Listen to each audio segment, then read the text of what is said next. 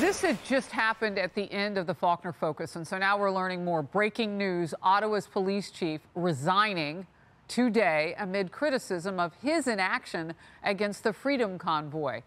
Critics are accusing Prime Minister Justin Trudeau of bringing martial law to Canada as he invokes never-before-used emergency powers to crack down on Freedom Convoy protesters. Under the Emergencies Act, the government is introducing measures that aim to cut off the protesters, cut them off from their money, all the funding. That would include crowdfunding platforms being used to support the blockade. However, the Canadian Civil Liberties Association says the government has not met the standard for invoking the Emergencies Act. And at least 4 Canadian premiers, the equivalent of state governors, you could say, called the plan a dangerous overreach. Canada's Minister of Public Safety, however, is defending this extraordinary measure. It is not just an inconvenience. It is not simply a matter of a trivial interruption. We've seen intimidation, harassment, and expressions of hate. And at times, the scenes on the streets of Wellington have seemed completely lawless. All right, I want to start again with the breaking news and work our way forward. Kayleigh, it is significant that this Ottawa police chief has said he's not going to take action against breaking up that blockade. Look, the Prime Minister had the opening salvo. You want to talk all big and bad and say, well, I'm not bringing in the military just yet. You want to do all that? Then let all your local people sit down, all your LEOs sit down, and you take over and see how popular that makes you around the world. Yeah, that's an extraordinary development that happened at the last hour of your show. I mean, when you have law enforcement saying, essentially, this is government overreach, I'm resigning in protest, they're exactly right. This Emergencies Act is only supposed to be invoked if there is a threat to the sovereignty of the Canadian government. So you're telling me these peaceful truckers who are opposing government overreach, surrounded by kids and, very family-oriented affairs, that's a threat to the sovereignty of the government of Canada? I don't think so, Justin Trudeau. I don't think so. But what's amazing, they're protesting government overreach. So elitist Justin Trudeau says, what's the answer? More government overreach. Like, how does that even make sense? I know. That is so, it's ironic that you say that, too, because not only are they protesting government overreach, but he's not listening to what they're saying at all. So he throws in the one bit of stuff that not only is overreach, but it doesn't match the situation. So what is his goal here, right? Because 90% of the truckers union is vaccinated. What is his goal? Like, what is the mandate even about? Yeah. I don't even understand that. The goal is control. I think it's part of our ongoing conversation we've been having about as the rise of the proletariat nation here, the workers coming together, the blue-collar, reasonable, rational, everyday American that works to put food on their table, that is rising up because the governments in charge are being even more bloated with their control. And the second it's questioned, the second it's pushed back, they respond with more control, more mandates. This is the first time, as you said, in Canadian history they have invoked this. This emergency powers, as you said, is reserved for when it's threatening the sovereignty of Canada and when it exceeds the scope of the ability for the provinces to handle it. So you're telling me that World War II, that all of the calamities Canada has undergone in its history, none of that, they all pale in comparison to truckers protesting their freedoms. And meanwhile, as you pointed out, the Prime Minister refused to meet with them. He's never heard from their lips what they want, but he took a knee at the Black Lives Matter protest to the scoffing of his community as well, who said this is just performative.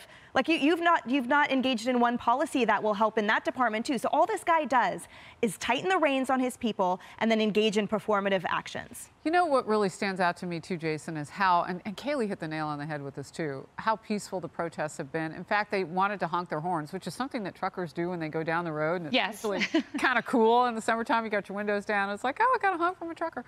Whatever. They don't even want to hear that. And they're arresting people who honk their horns back. Remember the great-grandfather, right? 78-year-old man, they arrested him in Canada because he was honking his little horn back to say, hey, I support you guys. But what really stands out here to me, Jason, is there is no respect for dissent in a democracy. What do we call that kind of government? Yeah, this is nothing short of martial law. And Harris, to your point, why hasn't Justin Trudeau sat down with some of the truckers and heard out their grievances? I think they're reflective of what a lot of Canadians and, quite frankly, Americans are feeling about these mandates. They're not against getting vaccinated. Parents? They're against the mandate to have to get vaccinated. You mean that sort of thing? Yeah, have that sort of discussion. And it's really interesting. The New York Times editorial board has even come out against what Trudeau's doing. They pointed out a good point that I didn't know, that Trudeau supported these types of blockades in India. He was totally fine with it if it was in another country. But now that it's happening in his own backyard, where does this end for him? Where does this end for him? He doesn't have an end point here, and he's going to lose the support of the Canadians. And hey, to our friends to the north, you're the one that put him in power. If you want to see a change, you got to get rid of him. Wow. Former chairman of the Oversight Committee coming through with some extra facts. Yes, always. Right? Leslie, your thoughts? Thank you. I'm glad you got to me in time. I'm sorry. I know it's a surprise. I'm going to disagree with all of you, and this is why. Justin Trudeau has a responsibility to his nation, a responsibility to the people. The people in Ottawa that I have spoken to are afraid. Their security is threatened. Their economy is threatened. Our economy is being affected by this guy. And so, speaking of economy, 50% of the financing for this is coming from the United States. And Leslie, we have Americans going there now. Remember, our First Amendment does not carry over to Canada. Why are they afraid? Yeah, it's not like people are burning down cities like we saw in the summer of 2020. The police have said there is a special hotline for hate crimes right now in that province, specifically because of this. But there are businesses that have closed as a result of this. And embedded reporters they are frightened by these individuals. Isn't a white they are nationalist frightened by these individuals at all there. They are frightened by these individuals, and in addition to that, the overwhelming majority of Canadians back with what the government has done in Canada with regard to COVID, the mandates, the vaccinations. Harris pointed out rightly so, 90% of these truckers are in fact vaccinated. That has nothing to do with their position on the mandates. Isn't just about them. It's also blocking business to the United States as well, and that hurts us and our supply chain. You know what, with just a few seconds, I want everybody to hear what Emily just said, because your questions were very important. And Leslie, I didn't know if you could hear her, but I want you to hear her. And I can't when you're all talking, I'm talking. So tell me again about that hotline. Number one, the existence of the hotline is not any evidence that it's being utilized. Embedded reporters with those truckers reported then that there was actually an absolute absence of any type of white supremacy or nationalism that was occurring there. Number three, the fact that 90% are vaccinated has no bearing on how they feel on the mandate. You can be vaccinated and protest and feel strongly against a vaccination mandate. So it's been completely peaceful there. The existence of fear on the part of some people that's not evidence of, that doesn't logically then infer that there isn't a threat. People being afraid are probably because outlets like CNN are stoking them in the mainstream media, because the reporters who are there saying that the 911 lines have been clogged by calls from the U.S.